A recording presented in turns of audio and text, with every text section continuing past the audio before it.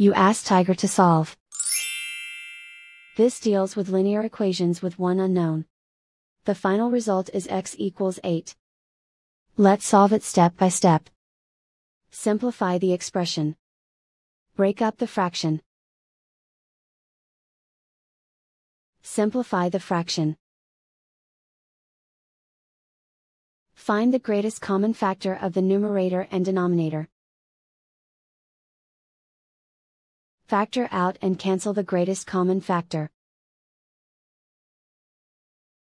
Find the greatest common factor of the numerator and denominator.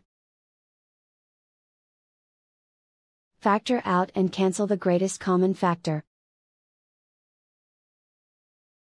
Group all constants on the right side of the equation. Subtract 1/2 from both sides. Combine the fractions.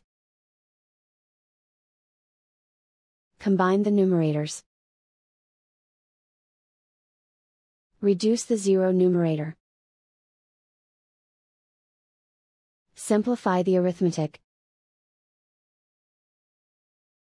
Find the lowest common denominator. Multiply the denominators. Multiply the numerators. Combine the fractions. Combine the numerators. Find the greatest common factor of the numerator and denominator. Factor out and cancel the greatest common factor. Isolate the x. Multiply both sides by inverse fraction 5/1.